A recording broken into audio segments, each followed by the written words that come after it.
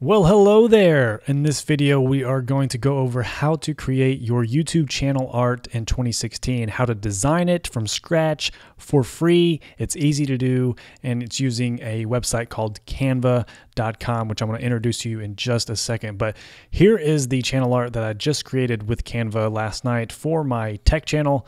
That's the full image, and this is what it looks like on YouTube. So currently in 2016, this is what a YouTube channel page looks like. Who knows if they're going to change it soon? Hopefully not. If so, I will be coming out with an updated video. But for now, this is how we're going to do it. This is my favorite and the best way, in my opinion, to create the YouTube channel art. So if you look into the description under this video, I will leave the links to two sites. First being the YouTube support page for the channel art. And this is an important page to glance or look over and read over, because it tells you how to actually go out and change your channel art once you have the design created. And it also shows you the image size guidelines, which is important. But also, probably the most important is the channel art templates link right here. When you click that link, it'll download the channel art templates to your computer. And we're going to be using that template in just a minute. So make sure you click that link, download it. Again, that link to this page will be in the description below this video. Also, below this video in the description is the link to canva.com. And this is a site that you can sign up for free. And once you sign up for that free account with your email address, you will see the main page here at the top, create a design. And when you see this, you're going to click the plus sign over to the right, and it's going to expand and give you a lot more options. And you want to scroll down under social media and email headers and see YouTube channel art. Okay, so it's already got a template for YouTube channel art. That's why I love Canva. It makes it easy, and it gives you these templates already for you to get your design up and running quickly. So once you find that, you can just go ahead and click on it, and it'll open up a new tab. And this is the main editing layout for canva.com. And over here on the left, you'll see your options here at the very left. You'll see these different options, the sections for how you can design your main editing screen. Right here under layouts, the layout section, you'll see that it already has these pre-made templates for your YouTube channel art, just to give you some ideas. Or if you want to click on any of these, you can see that it automatically puts it over here in the main editing window, and you can click on the text, edit the color of the text, move it around, make it bigger, edit the font, and then you can also click on the background. And if you obviously don't want to use this background that it offers you, because this is a paid background. They offer free and paid stuff. So when you see these lines, you know that it's a paid background. Well, you don't want to use that. You probably want to use your own free background. So once you see that background, you can just go over here to the background section, click on that, and it'll give you the free options for their background. So if you just want a free plain design that they offer, when you click on that, obviously it goes behind that. So what you want to do is click on this background that is still on here and click this trash icon. Whenever you click on an element inside the Canva editing window, you'll see this toolbar pop up with these options that you can choose. So you want to click the trash icon to get that background out of the way.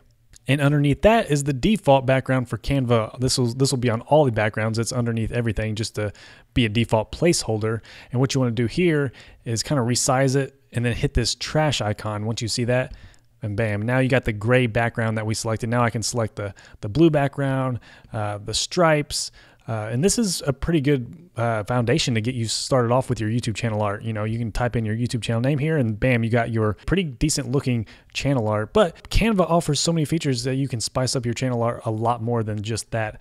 They offer elements, text. You can add different types of pre-made text layouts here. I mean, it's just a ton of different things that they offer. And not only do they offer their own free elements, you can actually click on the upload section and upload your own background or any picture that you have on your computer. You can upload it into your Canva account and use that as a background. So say if I wanted to use this, I've already uploaded this picture on here. If I wanted to use that as my background, I can click on that. It'll add it to my Canva. So if I wanted to make this my background, I just make it bigger, pull on the sides here, stretch it out, and then I can click on back on this toolbar here, and it's going to send it back behind that text. And then all I have to do is make it bigger to where it fills my background. So there you go. That's just an example of how to use your own custom backgrounds, the images that you upload into Canva. Now I'm going to show you how I designed my channel art So I'm going to go back to my Canva homepage. And the good thing about Canva is that it saves all your designs. So here is that one that I just designed. If I click on that, it'll bring it right back up to where I left off, which is really cool.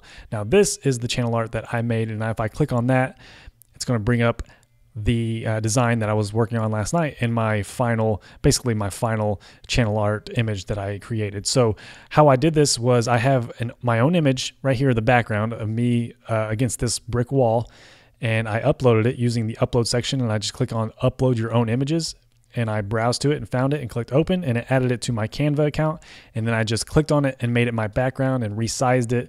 And then I went to the text box here, and I added one of these pre-made templates for text on here, which is what this Tech Videos Every Week is. I believe I used this one right here, the Copenhagen University one. And then once I clicked on that, it added it to my image. I resized it like this. Of course, I clicked on the text and edited the text there. And made it my own and edited the color and moved it around. All right, so I'm gonna go ahead and undo that. And so there it is right there. When I click on it, you can see I can edit the text. I can edit the line color there. You get the idea. It's basically just adding text, resizing it, playing around with it, and customizing it to your liking. Now I did the same thing with my name over here. It's a pre-made design over here, and I added it and changed the colors, changed the fonts, and moved it around to where it centers right where I'm standing. So that's what I want you to do, is just customize it, play around with Canva, all these different design elements, and make it how you want it, how you want your YouTube channel art to look like. And the last thing that you want to do is go back to your uploads section over here and click on upload images. And this time we're going to upload the channel art template that you just downloaded from that YouTube support page. It's going to be in the channel art templates folder, and there it is right there, the .png file. You're going to open that up. I've already added it to my Canvas account, so I'm not going to open it, but you're going to add it. It's going to upload to your Canvas account. It's going to show up right here. Mine is right here, and it's going to look just like this. So when you click on that, it's going to add this template to your design element over here, your whole main editing window. YouTube recommends that any of your text and logo and branding, anything that you want to be seen, needs to be in this safe area. So we're going to make sure that my text and my picture and my name are all in the text and logo safe area. So what we're going to do is stretch it to where it almost fits the exact background, but you want to make it just a little bit smaller. You don't want to go fully because it'll snap as the background. We don't want that. We just want to use this as a guideline. So once it's pretty big and almost covers the whole entire editing space here, we're going to make this transparent so we can see if our text and logo are safe. So at the top, you'll see the toolbar for this picture. You want to click this arrow and click on transparency and change this to about 60, 50, somewhere around there, somewhere where you can still see your image, where you can still see the text and logo safe area, but also you can see your background image. If I click off of that, you can see now that when I stretch it out to the full page, I can see that my text and my logo and image are pretty much all in this text and logo safe area. My last name is kind of off the edge there. I'm not too worried about that. If all your main text is within this gray bar, the text and logo safe area, you should be good. That's the last thing that you want to verify. But up until then, just keep in mind when you're designing this that there is that text and logo safe area. So anything, it's got to be pretty much anything in the very middle.